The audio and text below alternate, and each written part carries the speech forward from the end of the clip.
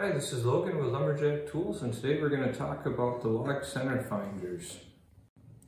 So we have two different size center finders. The small does 1 to 4 inch material, and our large center finder does 4 to 8 inch material. So the importance of finding center is for a pure aesthetics look. Things look better when they're nice and symmetrical on center. And also from a technical standpoint, it's important because if you're not putting your mortise holes on center, there's a good chance when time comes for assembly, things aren't going to fit right.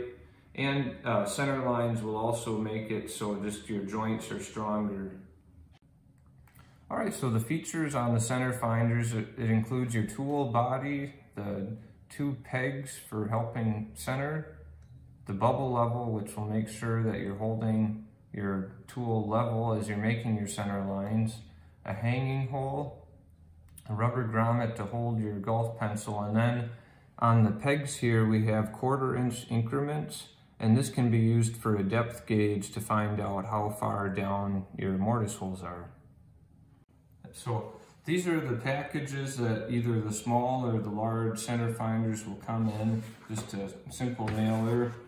And when you open them up, you're going to have your center finder body, so it'll either be the small or the large one, 2 pegs, and a golf pencil.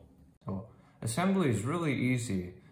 First step is you need to make sure to screw in your peg on the bottom, and the way to tell the bottom is that the bubble level is on the top, so if you don't see the bubble level, you know you're screwing in, and it's just a simple right turn thread, turn to the right, screw your pegs in, then the golf pencil goes into the rubber grommet, and you want the pointy end going down from the top. So simply put it into the grommet and twist as you put it in, and it'll push through, and you're ready.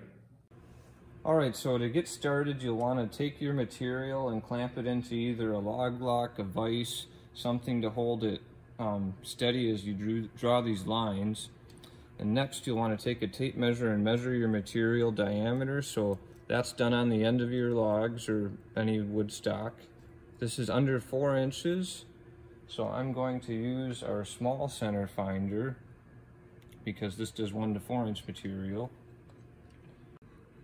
Alright, so now to actually use this tool, we want to first make sure that we get our bubble in the small circle on the level here. So that way we know that we're pretty darn close to level. And now on your material, you want to come down to where the pencil is contacting. You're still in the center of that bubble, and then you're going to twist it so that both pegs are touching on either side of the log. And now you're just going to pull gently down and keep that bubble in the circle. And you'll want to do a couple passes because your pencil's not going to initially make a lot of contact. So just some passes.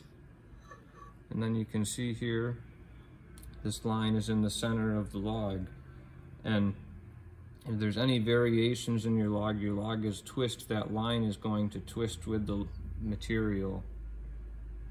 Now with the center line drawn in this example, we'd be making holes for a railing. So to do our mortise holes, we're going to use a self-feed bit. This is a 1 inch bit, and we're going to make multiple, or the hole depths are going to vary to show how this depth gauge works. So we'll drill our holes now.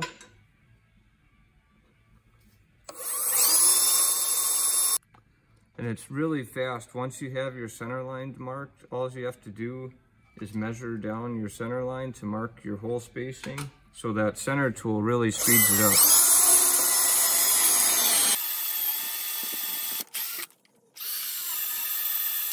So now we can check our hole depths. Make sure that you've cleared out as many wood chips as you can. And then you take your pegs here, and just by setting it in the mortise hole, you can get a quick estimation on which line that's at. And then since these are 1/4 inch increments, we have 1, 2, 3, 4, 5, 6, 7. So that is an 1.75 long.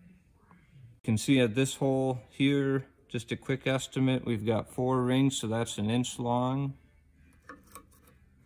And then here we have 5 rings, so 1.25 inches. So just this depth gauge is a quick way to find out how deep your mortise holes are.